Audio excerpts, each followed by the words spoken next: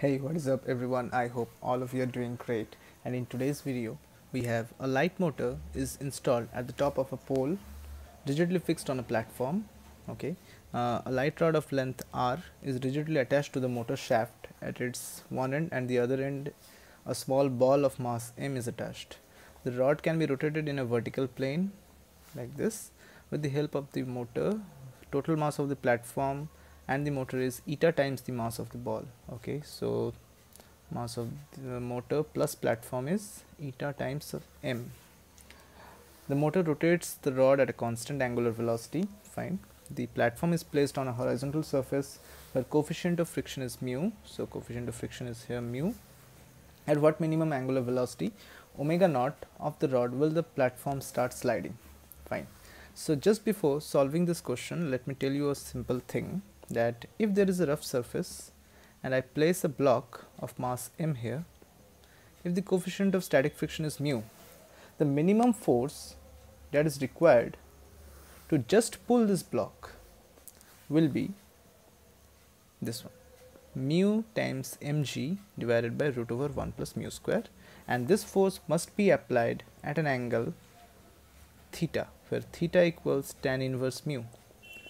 If you don't know how this thing came, please comment down below so I can make a separate video on this concept. Okay, but just remember for this video that if you apply this amount of force at this angle, the block will just start to move. Okay, and this one will be the minimum force.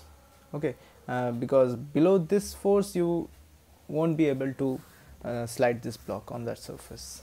Fine. So we'll use this concept in this problem. So if I draw the pole, I mean the inverted T-shaped pole, its mass is eta times m. Okay, and whenever it will feel a force T, where T must be equal mu times the mass of the pole root over 1 plus mu square, where mu is the coefficient of static friction, then only it will start to slide, and this is the minimum condition. Okay, and this force must be applied at an angle theta, where theta equals tan inverse mu. Fine. And now who will basically apply this force? This force will be applied due to the rotation of this mass. Okay, as this mass is rotating in a vertical circle, and let us consider that angular velocity, or you can say the minimum angular velocity, be omega, or as it is given in the question, omega naught. Fine. So at this instant this mass is performing a circular motion, considering this point as the center. So force due to gravity is mg, here it is a t, this one is 90 minus theta. So you can write for this mass that net force towards the center, that is T plus mg cos 90 minus theta equals m omega square r. Right. So T plus mg sin theta equals m omega square r. T is mu times eta mg divided by root over 1 plus mu square plus mg sin theta. So how can I find sin theta? Tan theta is mu, so mu 1 root over 1 plus mu square.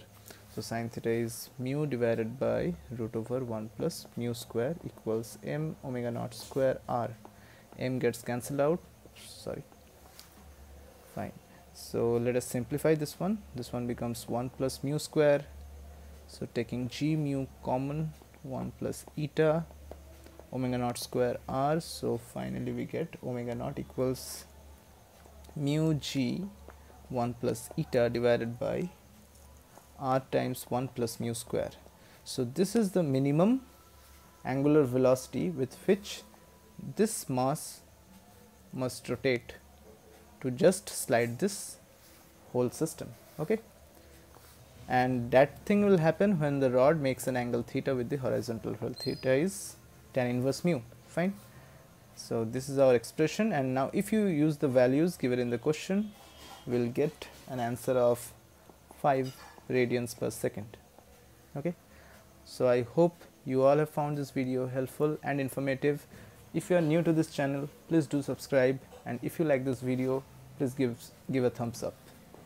Thank you very much.